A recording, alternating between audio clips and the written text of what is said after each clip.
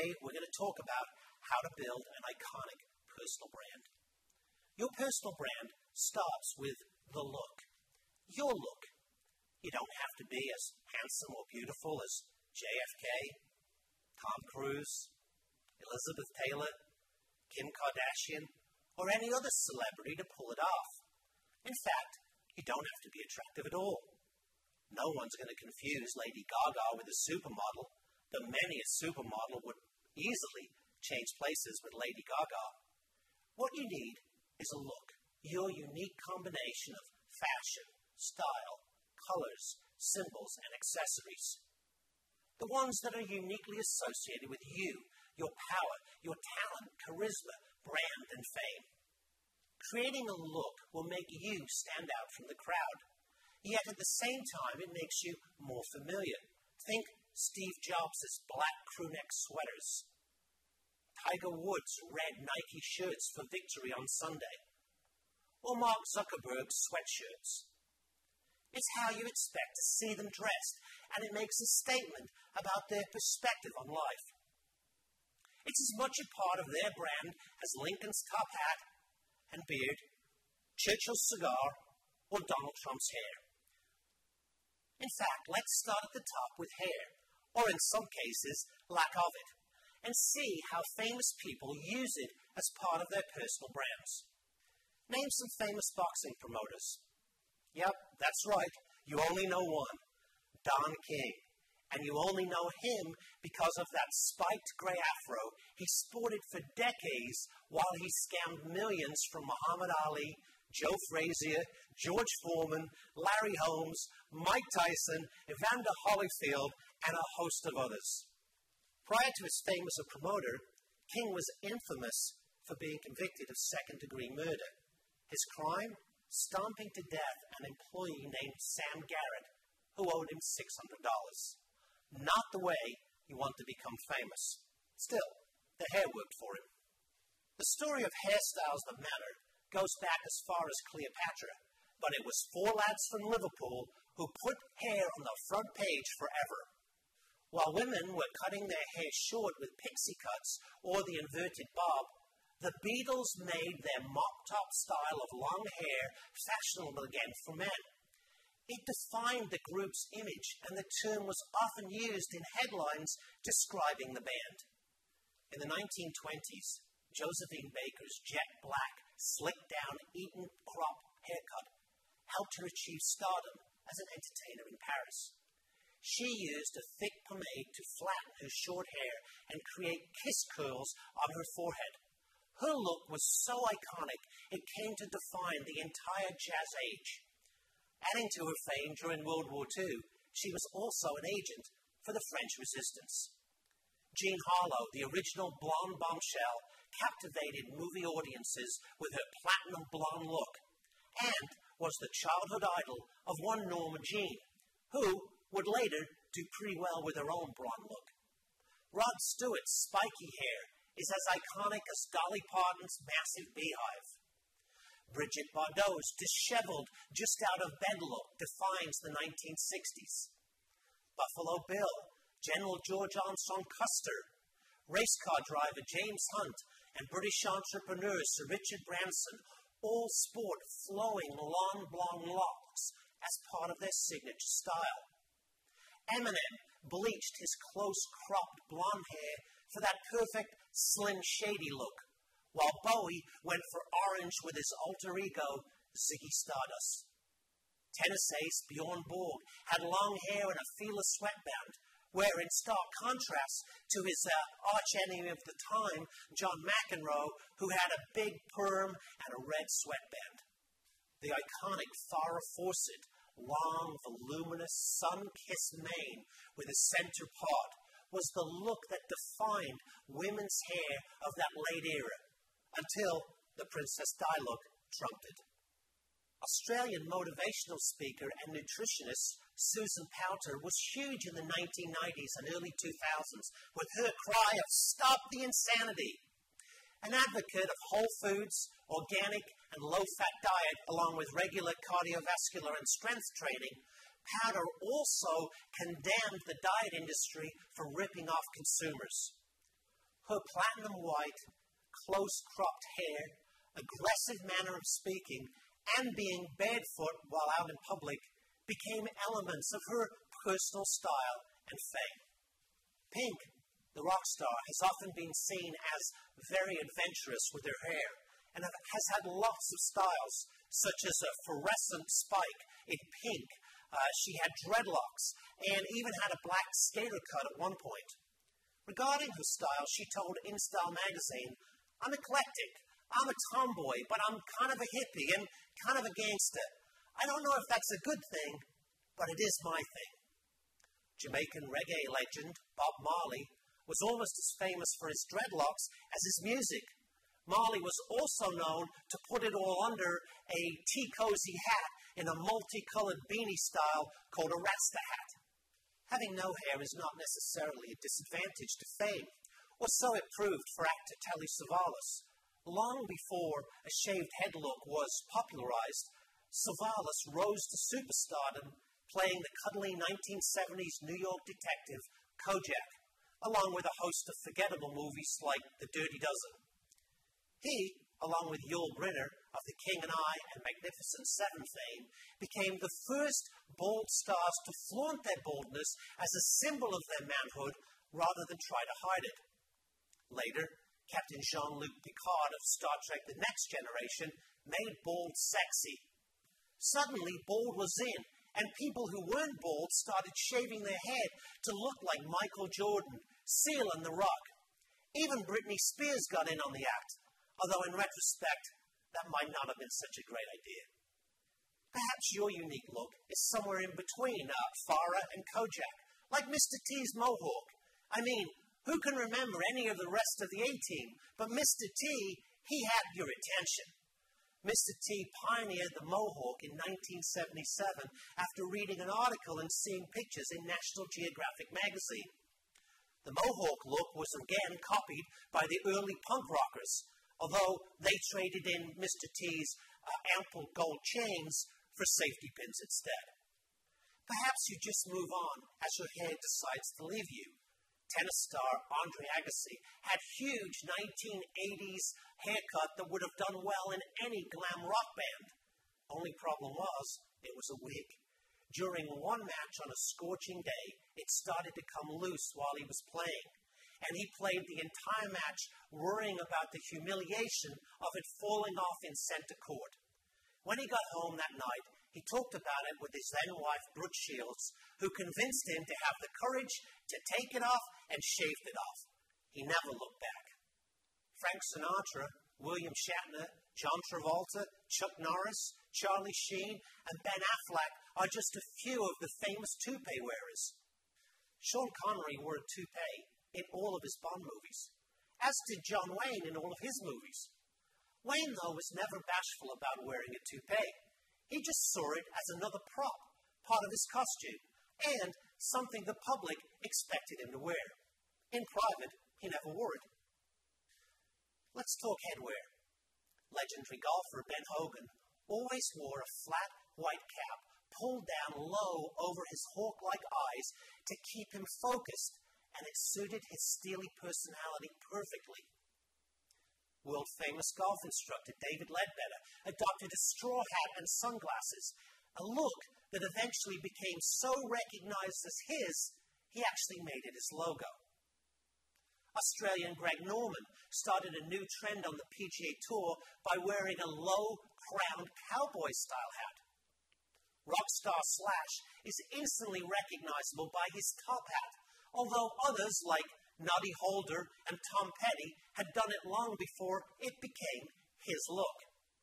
Meanwhile, Guns N' Roses frontman Axl Rose had a red bandana, a look he may have copied from Bruce Springsteen, who sported one throughout the 80s in his Born in the USA tour. Not content to wear what anyone else had worn before, the rock group Devo designed their own hats, immortalized on the cover of their album, Devo, Freedom of Choice. French Emperor Napoleon had a keen understanding of the importance of branding, and throughout his life used imagery and clothing to convey the power and status he had. The hat featured in all the popular images of Napoleon was a black felted beaver fur bicomb. Traditionally, the bicomb, with its distinctive deep gutter and two-pointed corners, was worn with the corners facing the front and the back. But so as to be distinguished on the battlefield, Napoleon wore the hat sideways so that anyone scanning the crowds would instantly know by his jauntily angled hat that it was the emperor. A cunningly simple but clever move to stamp his personal brand. Winston Churchill was renowned for his hats and sported many, including bowlers and top hats. But he's most often associated with a Homburg, which, oddly enough, was German. Churchill himself once wrote a humorous essay on the subject of hats, remarking that since he did not have a distinctive hairstyle, spectacles, or facial hair like other famous statesmen, cartoonists and photographers of the day focused instead on his love of headgear. Marlene Dietrich is someone anyone interested in timeless style should study. In a silk evening gown or a tailored tux, Dietrich's look, capped off with a top hat, epitomized sexual prowess and radiant confidence. The cabaret singer's androgyny figured into her charm, worldliness, and Weiner-era act, which she successfully later exported to Hollywood. The power look helped her become the first ever female star to earn a percentage of a film's gross. Jacqueline Kennedy was one of America's greatest style icons. Her most memorable look was the classic pillbox perched on the back of her head rather than on top. She had many versions of the pillbox, which she first wore at the inauguration of her husband. The most famous is the watermelon pink one she wore with a matching pink Chanel suit on November 22, 1963, the day President John F. Kennedy was assassinated. The options for the perfect headgear are many and varied. Hulk Hogan's skull caps, Pablo Picasso's French beret, a black Cuban-style military beret embroidered with a communist red star, was adopted by guerrilla fighter Che Guevara and still adorns the posters and T-shirts of young men around the world, despite the fact he achieved very little in his life. Charlie Chaplin's bowler hat, Bob Jobs' killer bowler hat in the movie Goldfinger. The hat was weaponized with a chakram, a circular Indian throwing weapon, and added to the brim of his hat in the movie, he throws it like a boomerang, decapitating a statue's head. Other endearing hats from movies include Indiana Jones's fedora, Sherlock Holmes' deerstalker, and the sorting hat in Harry Potter movies. Abraham Lincoln, at 6 feet 4 inches tall, was very tall, especially for those times. The addition of his famous stovepipe top hat accentuated his height even further.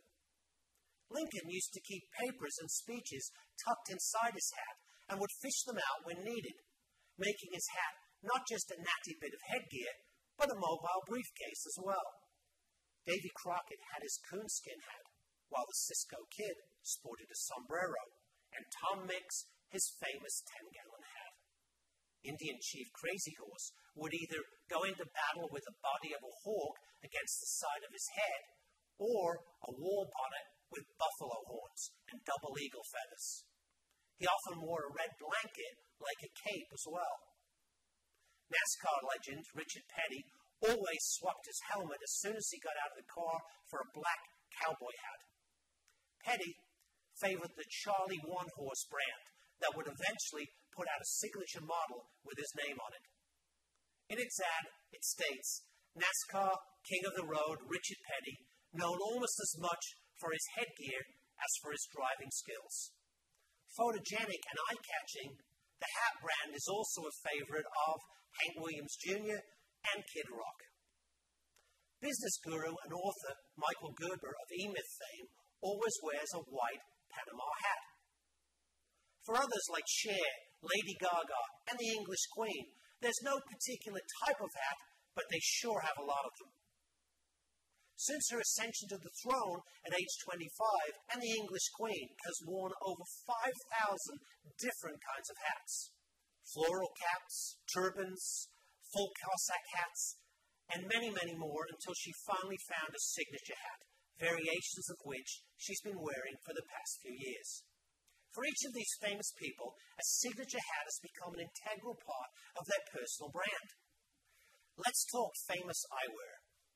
Elton John's zany eyewear, like the massive sunglasses that spelled Zoom, heart-shaped lenses, square lenses, triangular lenses, even lenses with a gnome on them, became one of his endearing symbols. John Lennon's simple round glasses were similar to those worn by Gandhi. Given both men's commitment to nonviolence, one would have to think that this was not an accidental choice on Lennon's part. Later, John Denver, also projecting a wholesome, down-to-earth country image, adopted the same look with his glasses. Wayfarer's sunglasses emerged as a staple of Hollywood glamour in the 1960s, notably adorning the face of James Dean in Rebel Without a Cause. By the end of the 60s, sales had declined, though. Wayfarer's cultural popularity was aided in the 1980s by the film The Blues Brothers. Only 18,000 pairs were sold in 1981. Then, in 1980, a young actor named Tom Cruise started the movie Risky Business. Throughout the movie, Cruise is seen wearing the square-shaped Wayfarer glasses. Sales for the Wayfarer sunglasses shot up by 50% thanks to Cruise sliding around in his underwear. Wayfarers were also worn around that time by many in the music business, including Michael Jackson, Billy Joel, Blondie's Debbie Harry, Madonna, Depeche Mode, Elvis Costello, and members of U2 and Queen, as well as many other movie stars like Jack Nicholson. The glasses became so famous, they even wrote about them in songs. Don Henley's 1984 song, The Boys of Summer, contained the lyric, "You've got that hair slicked back and those Wayfarers on, baby." Corey Hart's music video, Sunglasses at Night, shows the artist wearing Wayfarers in the darkness. Wayfarers were not the only model of shades. Cruise would single-handedly lift back to iconic status.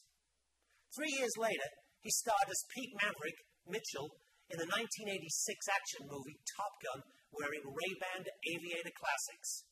Gold frame with green lenses.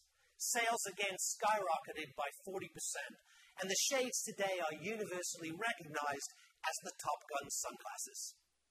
In the 2017 movie, American Made, Cruise got yet another opportunity to make some shades famous. This time, Tom sports square-framed aviators by Randolph Engineering, which again enjoyed a Cruise-inspired sales bump. When you're the king, though, a mere iconic brand will not do, which is why Elvis customized his famous neo-style Nautic 14-karat gold aviators with his initials EP, custom-fitted in the double bridge, and TCB, taking care of business, his catchphrase, on the temples.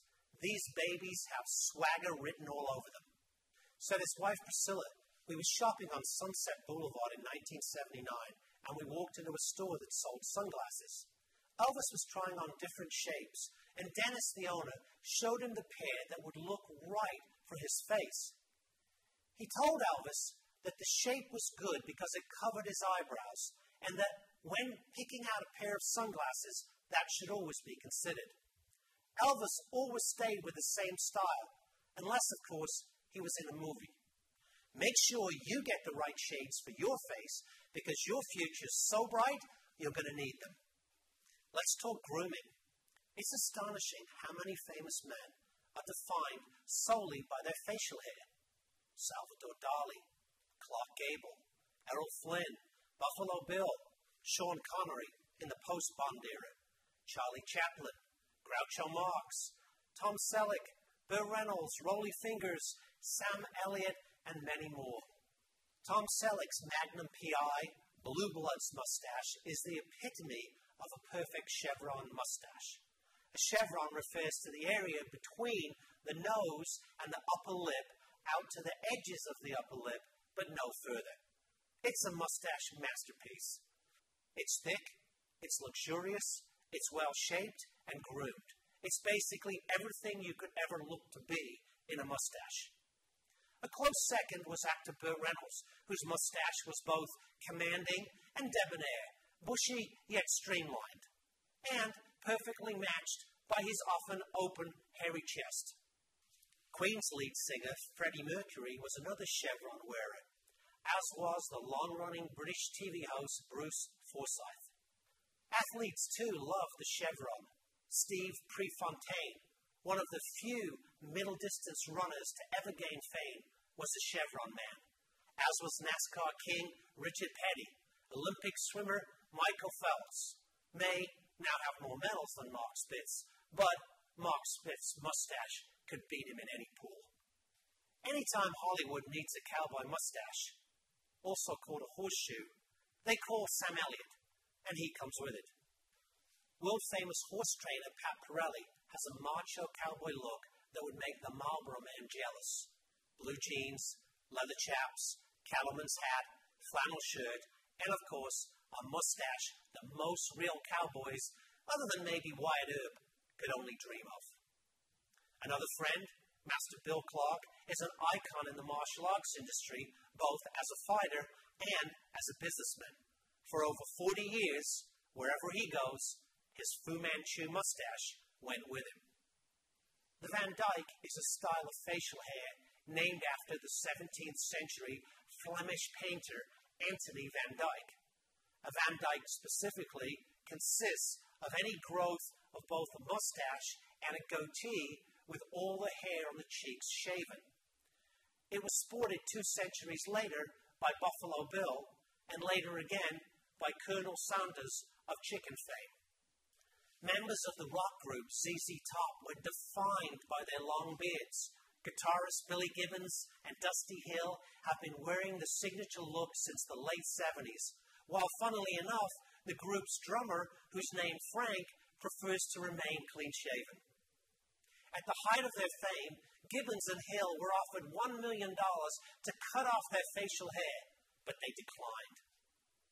Spanish surrealist painter Salvador Dali's legendary mustache mirrored his artistic nature.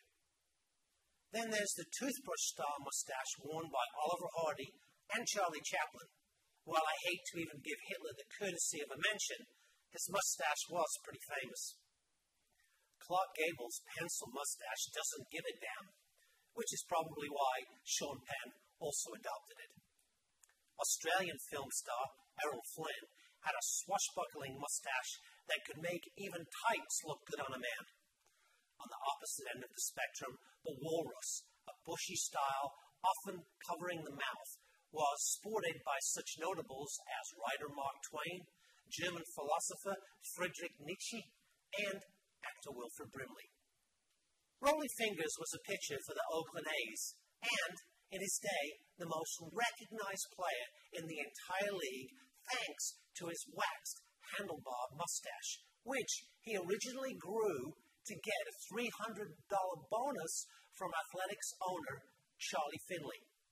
On the first day of spring training for the 1972 season, Reggie Jackson showed up with a beard, which was against club policy. In protest, Fingers and a few other players started going without shaving to force Jackson to shave off his beard in the belief that management would also want Jackson to shave. Instead, Finley, ever the showman who would do anything to sell tickets, offered prize money to the player who could grow and maintain the best facial hair until opening day. Fingers went all out for the monetary incentive offered by Finley and patterned his mustache after the images of players of the late 19th century. By the time Mustache Day rolled around, all 25 members of the Oakland Athletics were sporting mustaches. Even Dick Williams, the manager, decided to grow one. To further promote the team's new look, every fan that showed up at the Oakland Stadium wearing a mustache gained admittance for free. The players would become known as the Mustache Gang. Most of the players shaved their mustaches off after leaving the A's, but Fingers maintained his after signing with the San Diego Padres as a free agent in 1977 and still has his famous mustache today. Let's talk body parts. Some people are just naturally beautiful, like Sophie Loren, Pierce Brosnan, Ronaldo, Annika Kournikova, or Halle Berry. For those less fortunate, their best option may be to go with just a part of their body, like Arnold's muscles, Bruce Lee's abs, Mick Jagger's lips, Gene Simmons' tongue, Spock's ears, even if they were fake, Gerard Depardieu's nose and Bob Hope's nose, Seal's facial scars, Mike Tyson's tattoos, or David Beckham's tattooed body, 50 Cent's gold teeth, Prince Charles's big ears, Van Gogh's missing ear, not recommended, Sinatra's blue eyes, Elvis's or Shakira's hips, John Holmes' penis, or Dolly Parton's breast. All those features played major roles in their personal brands reaching iconic status. You've all heard the term, fake it until you make it. This next example takes that to new highs or possibly new lows. Porn star Long Don Silver, famed for the size of his penis, reportedly 24 inches, appeared in many porn movies during the late 1980s. Later, photographer Jay Myrdal revealed that although Silver was very, very well endowed, a good 9 or 10 inches, the penis featured in his porn shots was actually fake. At first, using complicated multi-exposure techniques to enhance Silver's natural endowment for still photography, Myrdal persuaded the makeup artist for the film The Elephant Man to create a very realistic prosthetic which greatly contributed to the notoriety of Long Don Silver. Apparently, no one ever caught onto it, and a generation of men was left feeling more inadequate than ever. The 70s kicked the cult of fame into high gear. For the first time, actors became more famous for the parts they played than for who they actually were, and their costume and clothing actually mattered. Sean Connery and his black tuxedo he amply filled became James Bond. Detective Columbo, played by Peter Falk, had his famous raincoat. John Travolta, in his white suit, danced his way to stardom as Tony Manero in Saturday Night Fever. The Fonz, played by Henry Winkler in the long-running TV series Happy Days, had his black leather jacket. A jacket so famous it resides in the Smithsonian Museum alongside Ollie's boxing gloves, Dorothy's red slippers, and Captain Kirk's communicator.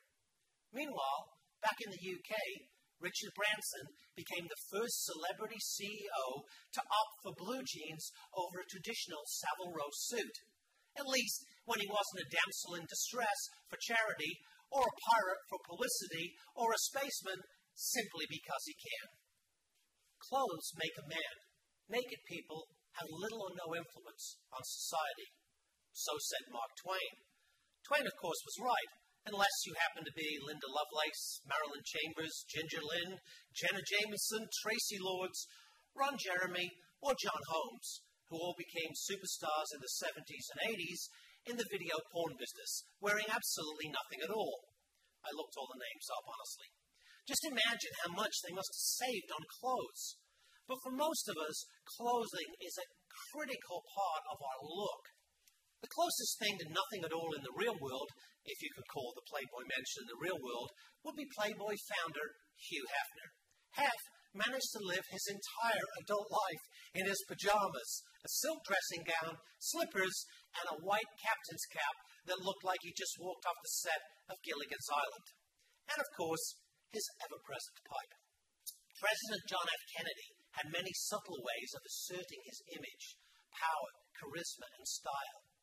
Breaking with tradition of the day, he was the first president to wear European-style suits with 2 buttons rather than the traditional 3-button American suits.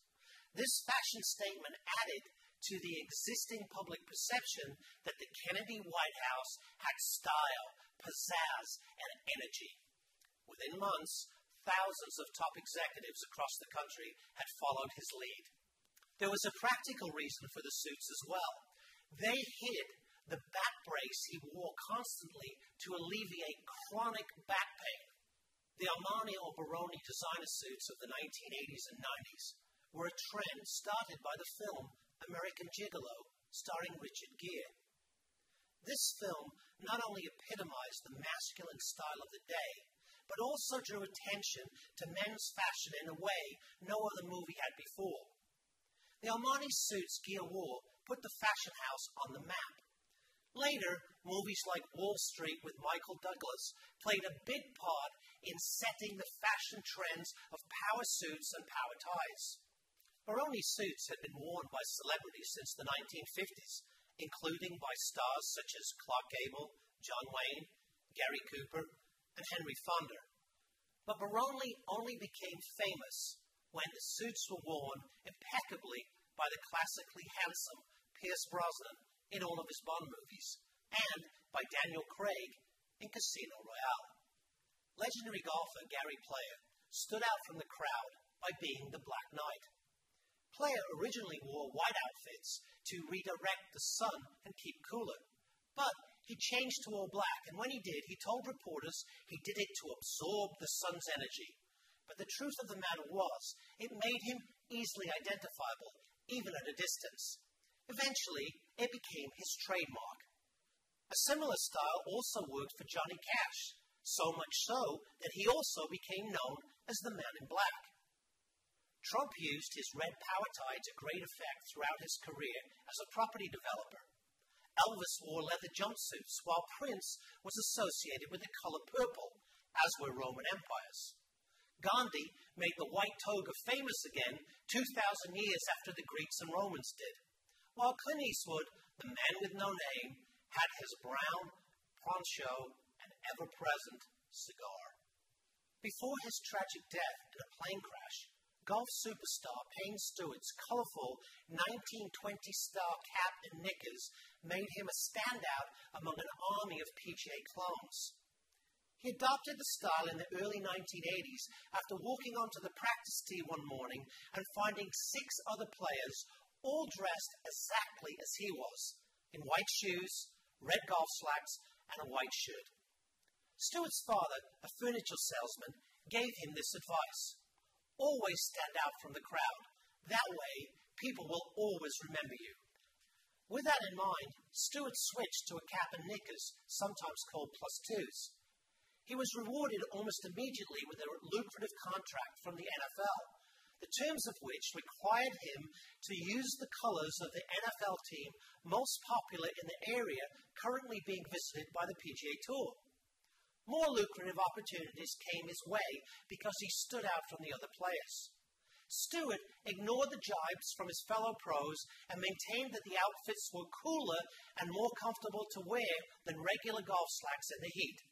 They were certainly cool for him and for the legions of fans that will always remember him as much for the way he's dressed as for his outstanding play, humor, and competitive personality.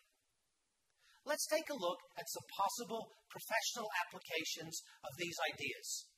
A Swedish realtor in Delray Beach, where a lot of Swedes reside, might dress in the blue and yellow colors associated with the national flag as a subtle way of gaining instant rapport with clients and standing out from the hordes of other realtors.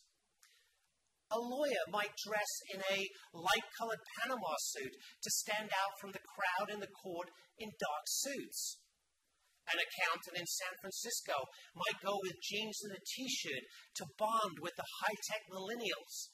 Perhaps T-shirts with different humorous accountant slogans on them. A dentist providing happy smiles might opt for a Hawaiian shirt instead of the traditional white or light blue overalls. Or have something fun printed on the overalls. These days you can get something printed on anything. The fishing charter captain who wears a bowler hat instead of a regular captain's hat. A gym instructor who wears his army uniform for fitness boot camps. Let's talk a little about the evolution of a look. Most of the examples I've given you focus on core elements of style. No pop diva has reinvented her fashion image with the consistency and creativity of Madonna. She emerged on the scene in the early 80s as a street-smart boy toy. Over the course of her long career, she evolved into a fashion-forward icon whose sense of style has become as influential as her chart-topping tunes. Mostly what Madonna wears is an evolution of what is relevant at the time, said her stylist of over 20 years, Ariana Phillips. The visuals reflect the music in a kind of seamless marriage of her point of view, she said in an interview with Billboard magazine. Somehow, Madonna carries off the cowgirl, medieval princess, virgin bride, and cheerleader looks, even with cone-shaped bras, without missing a breath. But keeping up with her might leave you and your credit card a little breathless. When I started out in the martial arts business in the 80s, everyone wore either white or black karate uniforms. Nothing else. I wore a gray one, and later I switched to a blue one. I stood out a mile. When I started my company, Legendary Marketing, in 1998, I decided to use orange as our signature color. It was bright. It stood out. And at the time, I couldn't find one major company using orange. It worked. Some partners and prospects alike were calling our bright orange polos Legendary Orange. As I grew into a marketing legend, I opted for a bright blue pinstripe suit, bright yellow shirt, and a starry night tie for my more professional engagements. As my brand grew, though, I got more casual and eventually opted for blue jeans, a bright custom shirt, blue gaiter shoes, a colorful sports jacket, which together with longish hair, a Union Jack face BRM watch, and blue Oakley sunglasses, my look is in stark contrast to the rest of the very conservative golf industry. There must be something to it, though, because often when I go out, strangers ask me, "Are you famous?" To which I reply, "I'm a legend in my own mind, but you've got to start somewhere." You are what brands you're seen to use. Many stars become so attached to a brand as to become one with them. Golfer Jack Nicklaus played his entire career with a giant green and white McGregor golf bag, signaling to the world the clubs he swung. Tom Watson spent his glory days with a similar-sized white bag, emblazoned with a giant ram's head in red, holding his weapons of choice, golden ram irons. Golfer Jordan Spieth became the first megastar to be the brand leader for Under Armour. Tiger and Nike were joined at the hip. Basketball star Michael Jordan and Jordan's Air shoes are still flying high through the air long after he's retired. Bruce Springsteen has his Fender guitar, while Gibson was the choice of Bob Marley, Jimmy Page of Led Zeppelin, and Slash of Guns N' Roses. Roger Federer plays with a Wilson racket. Novak Djokovic and Andy Murray play head. Rafael Nadal, Babylon. And then there was Borg. 1970s tennis star Bjorn Borg played with a Donnay racket and seemingly had it all. Long blonde hair, a headband, facial hair, and a series of outfits that became as famous as he was. When it comes to sportswear logo, Fila's rounded F is only slightly less iconic than the triple stripes of Adidas were long before Nike and Under Armour even existed. Fila's CEO, Enrico Franchi, spotted a young Borg playing in a tournament in Monte Carlo and was impressed by what he saw. Franchi wanted to make him Fila's poster boy, and in 1975, the Bjorn Borg and Fila collaboration became a reality. Franchi let Pierluigi Ronaldo design a completely new, charismatic look for the aspiring youngster. The outcome was the legendary Fila pinstripe polo shirt. Borg started wearing it in 1976, and it soon became the defining look of the 70s. It did not hurt that Borg grand slammed his way into sports history, wearing the Fila crest on his chest, capturing 5 Wimbledon titles in a row. Less than a decade later, the logo resurfaced as an urban symbol of the New York's burgeoning hip-hop scene. There was even a band called the Fila Fresh Crew. 40 years later, the vintage styles remain the company's best-selling items. In an odd twist of fate, Borg now runs his own clothing line, which started out as an underwear brand. A gentleman's choice of timepiece says as much about him as does his Savile Row suit. So said James Bond author Ian Fleming. Time, precious time. Golfers Arnold Palmer and Jack Nicklaus both wore Rolex watches and had long-term affiliations with the company, as did many iconic sportsmen from Jackie Stewart to Roger Federer. It was actor Paul Newman, though, who, like Cruise and his sunglasses, took a dying watch model and made it iconic by simply putting it on his wrist. In 2018, his 1968 Rolex Daytona, a gift from wife Joanne Woodward, which was bought for around $200, sold for over $17 million. Steve McQueen's personal choice of watch was a Rolex Submariner, always worn on his right wrist. But the watch he was most closely associated with was the Tag Heuer Monaco. Jack Heuer launched the square-cased, water-resistant Monaco in Basel in 1969. Always ahead of the pack, Heuer forged a strong partnership with race car driver Jo Schiffen to promote the brand within Formula One. On hearing that friend McQueen wanted an authentic watch for his new film Le Mans, Schiffen naturally suggested he wear a Heuer. Jack Heuer was invited to display several models. You'd think that the producers would go with a watch like the Auto Viva, which was Schiffer's favorite model. But they needed three, and the only model they had three of was the Monaco. Thus, the film and watch history was made. My choice of watch is a BRM, Bernard Richard Manufacturing. As you can see, it has the Union Jack, which helps display my British heritage, and with the blue band, it goes with pretty much everything I wear, since my favorite color is blue. Ian Fleming, author and originator of the world's most beloved spy, wore a Rolex Explorer, as did Bond when he made his novel debut. When Sean Connery played Bond in Dr. No, he had a Submariner on his wrist, and it stayed there for most of the Bond movies. By the time product placement had taken over from personal choice, Pierce Brosnan as James Bond sported an Omega Seamaster, and Daniel Craig continued the relationship. Before he discovered Hublot, Jay-Z rapped about both Rolex and Piaget.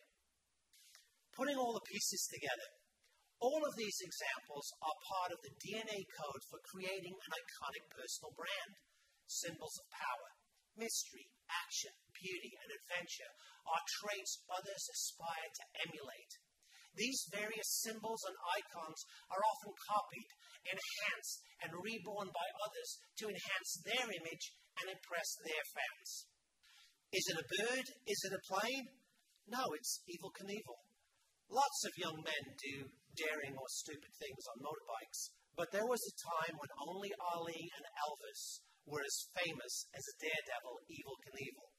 With his stars and stripes leather jumpsuit, large EK initial cowboy belt, superhero's cape, and diamond-studded walking stick, which had a hidden compartment for wild turkey, Knievel's look was part Elvis, part Liberace, and part Superman. Crowds loved it, and Knievel crafted his brand into an iconic status with the self-promotion skills of P.T. Barnum and Harry Houdini combined.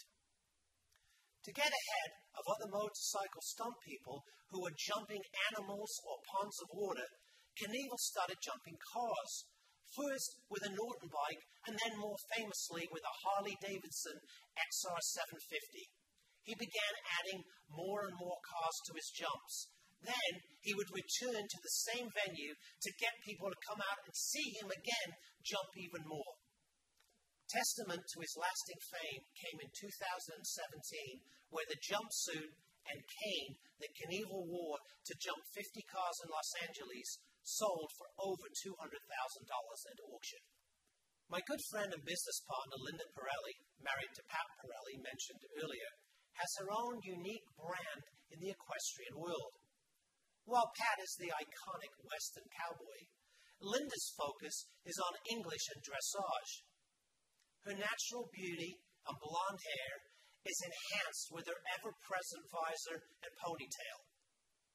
Her preferred colors are turquoise or black, and her belts are large with a little bling. And when not in designer blue jeans, she has colored jumpers which stand out from everybody else in the equestrian world.